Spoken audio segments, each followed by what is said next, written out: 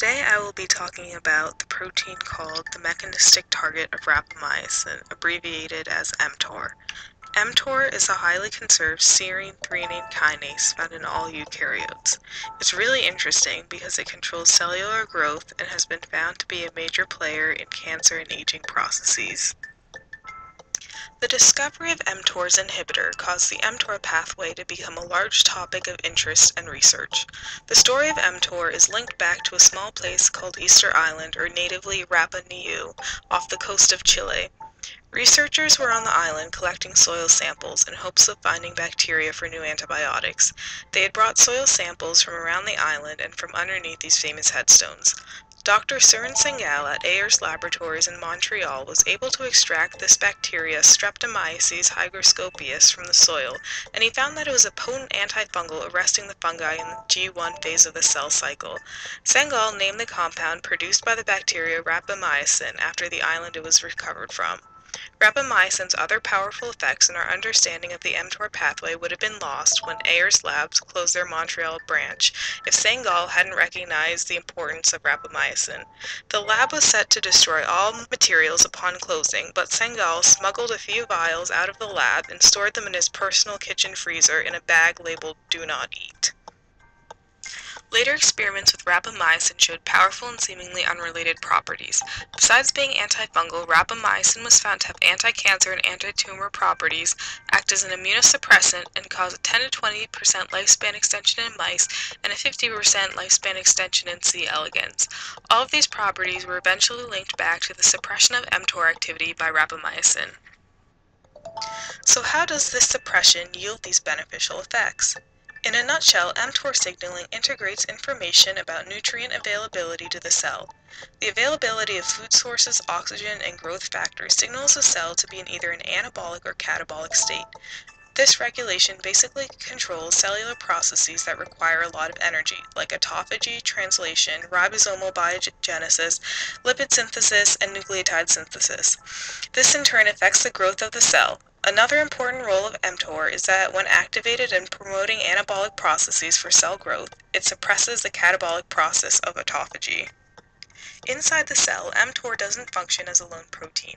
mTOR is actually the catalytic subunit of two distinct complexes, mTORC1 and mTORC2. mTORC1 is the master growth regulator that senses nutrients, growth factors, oxidative stress, insulin, and responds by promoting anabolic processes and repressing catabolic processes. mTORC1 is suppressed by rapamycin. On the other hand, mTORC2 does not respond to rapamycin. mTORC2 promotes cellular survival, metabolism, and cell motility by control of the cytoskeleton. mTORC1, because it can be inhibited by rapamycin and cause major beneficial effects, is the more research of the two complexes. Therefore, we'll focus on mTORC1 and its activation. mTORC1 requires two kinds of signals to become activated.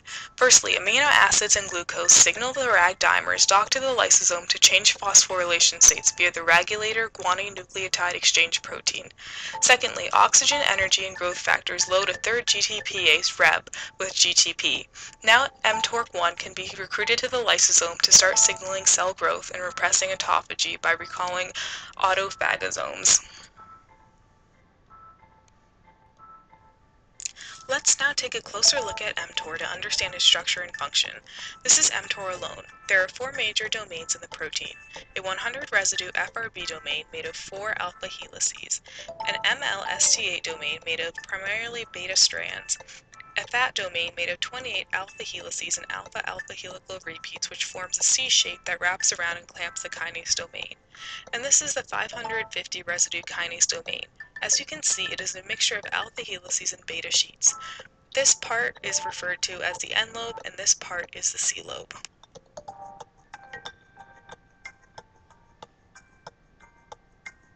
This is mTOR uncomplexed. As you can see, it is mostly composed of alpha helices, shown in green, with some purple beta strands in the MLST8 and kinase domains.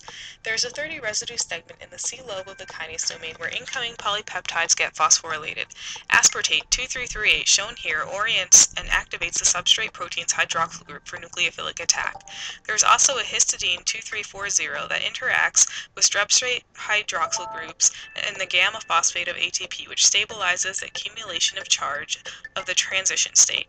The protein and active site form this V shape with a deep cleft which restricts access to the substrate binding site and probably is involved in selective binding. Rapamycin inhibits the phosphorylation of mTOR by acting as an allosteric regulator. It forms a ternary complex with FKBP12, a binding protein, and then binds the FRB domain of mTOR. It's believed that this complex hugely restricts the already constricted catalytic domain of the protein. This is supported by experiments where mutations loosen the active site, causing mTOR hyperactivation and kinase activity.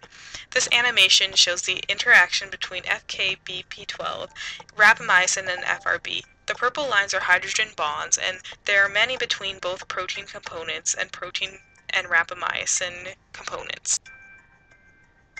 Now that we have a basic understanding of mTOR and mTORC1, we can examine the clinical benefits of decreasing mTOR activity. Because rapamycin reduces the phosphorylation of other proteins, it ultimately decreases translation. In fungi, this causes the arrest of the cell cycle in the G1 phase. Rapamycin is also used as an immunosuppressant in organ transplant procedures. Originally, it was thought that inhibiting mTOR reduced immune cell proliferation, but more recent data shows that mTOR actually responds to the microenvironment to influence the differentiation and maturation of B and T cells in complicated ways. mTOR is also found to be anti-cancerous, and other inhibitors of its activity are used in the treatment for some cancers. As we saw before, the proteins that relay the signals about nutrient availability are from tumor suppressor genes or are found to be hyperactive in several cancers, as seen in this diagram as green and red proteins.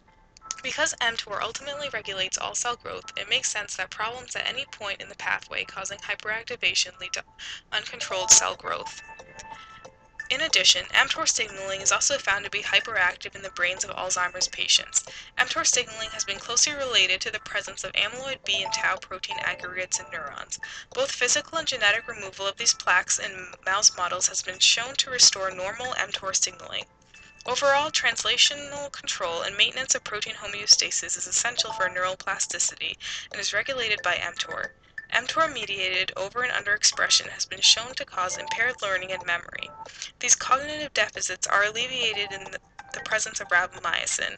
In addition, since mTOR is a negative regulator of autophagy, disruptions in autophagy reduce protein turnover, causing misfolded proteins and aggregate formation. Reducing mTOR activity and increasing autophagy increase clearance of harmful protein aggregates. New research is focusing on the fact that mTOR delays senescence in cells and increases longevity. Researchers are examining how mTOR inhibition can be used to treat diseases that are associated with senescence and age-related pathologies, including progeria. The exact mechanism of how mTOR suppression decreases senescence and increases longevity is still not 100% clear. There is evidence for decreased reactive oxygen species being involved. Regardless, mTOR inhibition has huge potential for alleviating deterioration associated with normal aging, as well as helping with aging due to diseases or other drug treatments. People are optimistic about it, especially since rapamycin inhibition of mTOR delivers a 50% increase in C. elegans longevity and increases the lifespan of mice by 10 to 20%.